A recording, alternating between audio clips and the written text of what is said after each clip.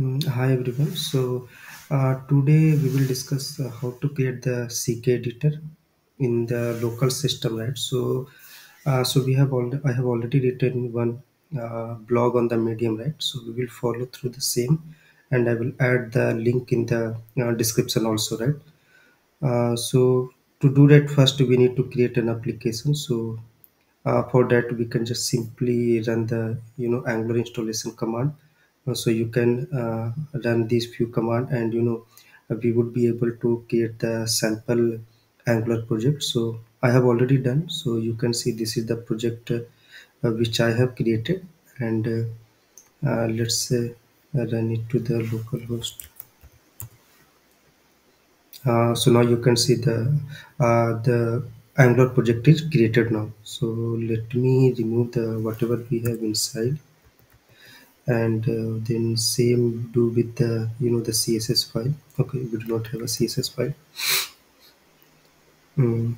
Okay, so now we will follow through the this blog tutorial. So let me install the ckeditor first,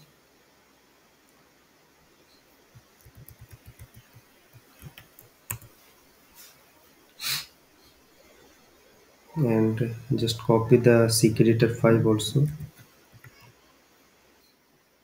So now we have installed those library package. So now we will follow the uh, same ckeditor. So now we have to copy this piece of code into the HTML. So I have already copied this code. So now you can see that I have copied the same piece of code here, and then after we have to update the logic in the component.ts. So you can see this piece of code, right, that we need to update in the component.ts. So this is the app.component.ts. So I have updated, or then you have to import this feature from the the ckeditor file, all the toolbar which we want to show, right? So undo, redo, bold, italic, that everyone will come from here, and the plugin also will come from here. Plugin will come from here. So toolbar, this is just the string.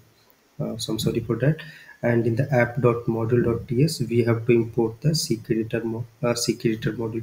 If you are watching this later, and Angular 17 come with the standalone feature, right? So this you have to import in the app.component.ts itself here. Uh, so after this, you have to add the the styling also. So maybe come down, and you will see that I have added the CSS file also in the global CSS file, and this what I was talking about, the importing the module. So in the style.css, I have imported the ckeditor 5.css, and now once we run the application, right? So you would be able to see that. Now the editor is coming into the picture. So now you can see, and you can do the some action also. So I will come with one more tutorial. There I will add some extra. I will use some extra plugin, and then the toolbar. And this is the custom plugin that we will also discuss. That how you can create the the custom plugin, and so the toolbar related to that. So this is for the today. I hope you enjoy the tutorial. I will see you in the next tutorial.